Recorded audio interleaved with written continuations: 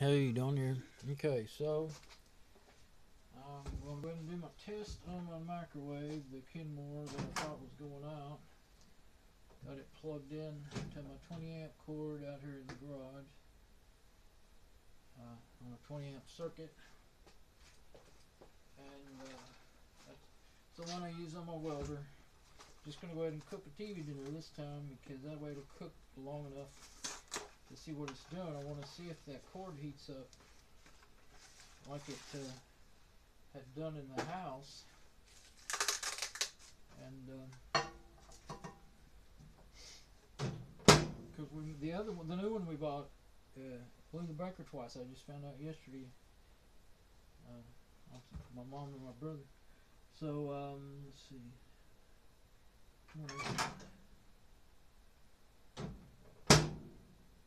Okay, I'm trying to remember how many minutes I do that for. Okay, it's on parallel 10, which it always does. When you unplug it and plug it back in, it'll always go back to 10. And it's the only way we can figure out how to get it to do that. So, I know I have to squat down to get in there, but that'll probably look pretty silly, but I don't care. So I'm just gonna, pretty chilly out here in the garage this morning, about 4:30 in the morning. But I'm just going to cook this, and then I'll take it back in and eat it.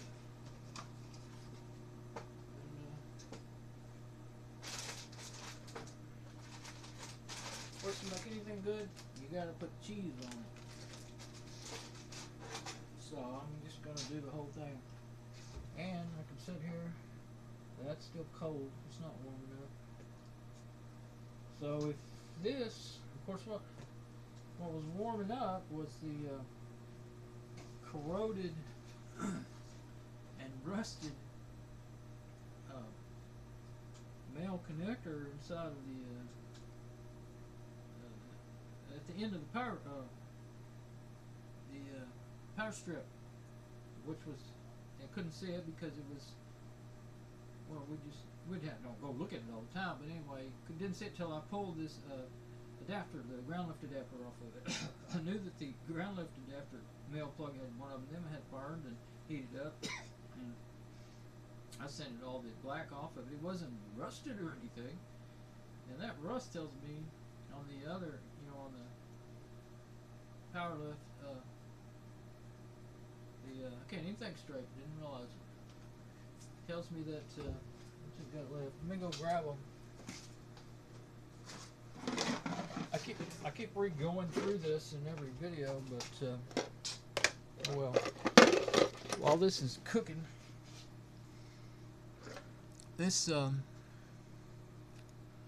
is what I'm talking about. See, I cut it off and put a new end on the power strip, but it not only was burnt, but it had rusted. So to have a chance to get more, enough moisture out of the air or whatever to, out of the air mostly, maybe the heat pulled a little out of that plastic, but that had to be some time gone by. So it didn't just happen yesterday.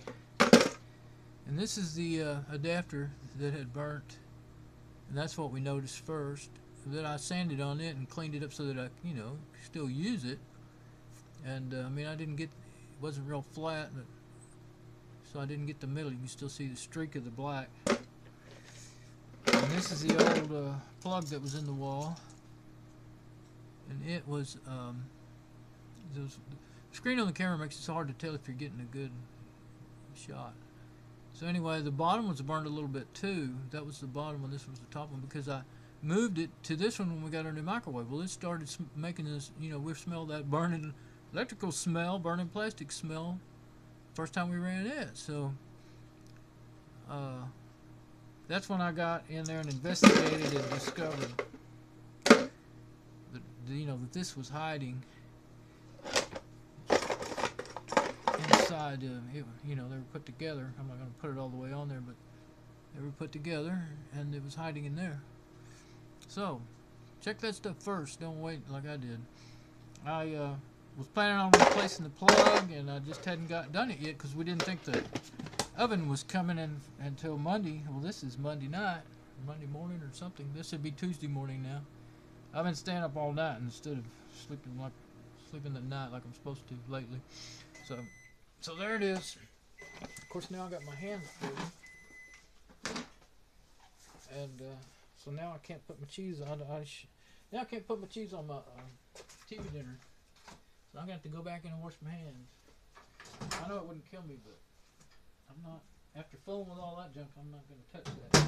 So I guess I'll stop the video and go back and wash my hands. Be back.